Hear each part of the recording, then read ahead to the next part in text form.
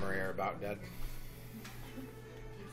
Does it take micro SD cards? No. No? It's a Kindle. It's it only has USB, micro USB on there. No cards. It doesn't come open or anything. It was pretty cheap. I considered rooting it just so I could do more to it software-wise, but it was given to me as a gift, and it's better than better camera than the camera that I previously had.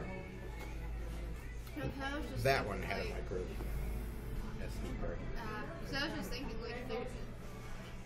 like it would, if you run out of battery or memory a lot, you should get something that like an external memory thing. Yep. And as for the power, they have rechargeable power stick thingies. Except for mine, what Yeah, I know exactly. You don't even have to explain this to me. I'm all aware. To me, that's more. I become used to limiting myself to either the memory or the battery. It's got 30 gigs of memory.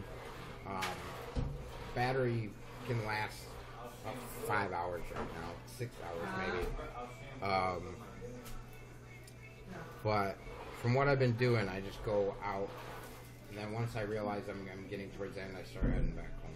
Like I'll just leave the house. I use it as a good reason to get away from the computer. Right now, that's what I like the most about making videos. It's just getting out. I don't even care if anybody really uses it or not. For me, I've gotten out tonight, and I might not have done it if I hadn't have had an additional reason to do so. So yeah, they both knew, and I don't see it up there close to the fridge, so. I know blogging is kind of like a therapeutic thing to some people because they can talk about whatever they want. I'm just scared to like talk about my opinions on it because it's like I don't want it to come back to me or whatever. Even though my opinions, did anything they say sound offensive? Granted, to some people. Yeah, they would to a conservative, I'm sure.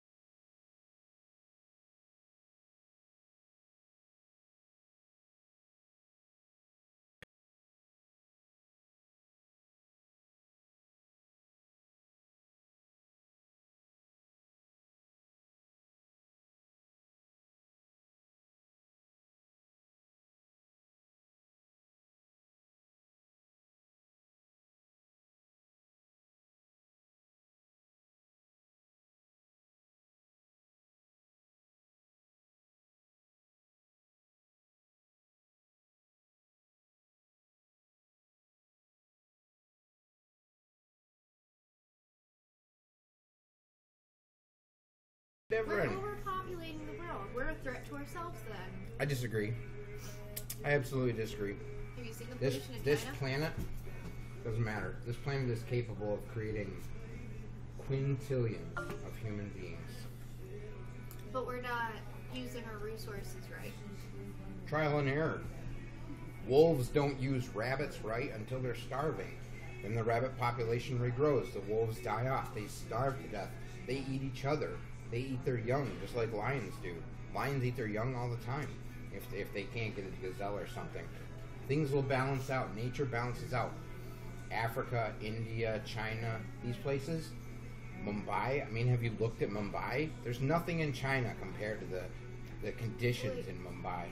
Well, even some little things that you wouldn't think would matter, they're really freaking up the environment too. Like, have you ever used a scrubby bath thing that has plastic beads in it for like the scrubbies?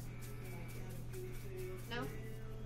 Never used anything with little beads in it for the scrubby backwash? I used to put little beads in someone in the bathroom, but I don't think that's what you're talking about. No, they're like little balls that are like I think I might know what you're talking about. this big. So you're saying you're worried about those finding their way into the drain, Well, what clogging happens something is, up? No, they don't clog anything up. They eventually, if they get into our lakes or waters or whatever, they absorb toxins, which originally sounds like a good idea, except it looks like fish food to the fish, so they eat it, and then we're contaminating our fish. Okay. Or farmers, their farming techniques are really like bad for the soil. We're messing up our soil. Like, you wouldn't think you could mess up soil, but if like Yeah, how I do. they Have you ever heard of persistent organic pollutants? I don't think I have heard. POPs. Things that they used to use at Lafarge to break